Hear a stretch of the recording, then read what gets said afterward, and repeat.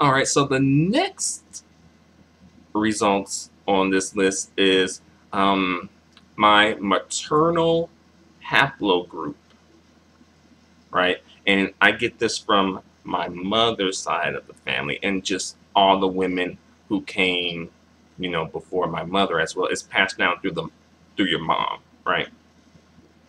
And they list my maternal haplogroup as L1 or capital L1, lowercase b1, lowercase a. All right. And let's see what they have to say about this. All right. Maternal haplogroup. You descend from a long line of women that can be traced back to Eastern Africa over 150,000 years ago. These are the women of your maternal line, and your maternal haplogroup sheds light on their story. So, and it also goes on to say, if every person living today could trace his or her maternal line back over thousands of generations, all of our lines would meet at a single woman who lived in Eastern Africa between 150,000 and 200,000 years ago. Though she was one of perhaps thousands of women alive at the time, only the diverse branches of her haplogroup have survived today. The story of your maternal line begins here. All right. So basically, right, it's just saying that I have a direct link to the maternal,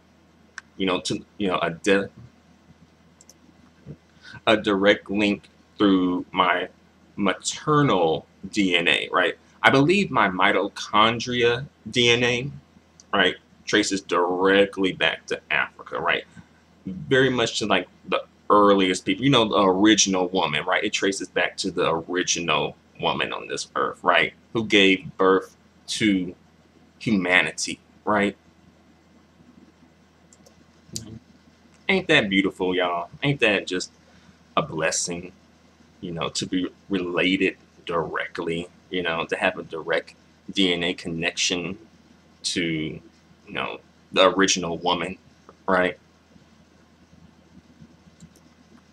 you know, the first human beings, on this planet who ushered in and gave birth to the rest of humanity. Beautiful, just beautiful. All right. Let's see what my paternal haplogroup is. This is going to be interesting. All right, so according to 23andMe, my paternal haplogroup is J or capital J dash capital M 67. All right, and by the way,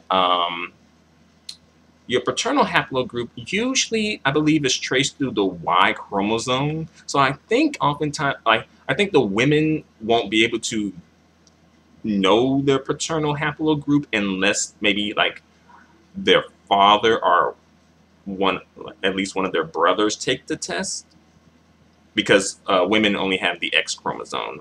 Men have both X and Y chromosomes. A little, basic biology lesson just in case. All right. But yeah, so that's my paternal haplogroup. And the information they're saying on this, let's see, understand your paternal haplogroup's migration pattern.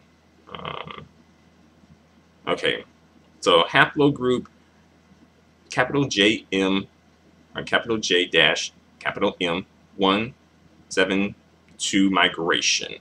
Okay, that haplogroup is most common in Southern Europe, Anatolia, and the Caucasus, where it may have originated about 36,000 years ago.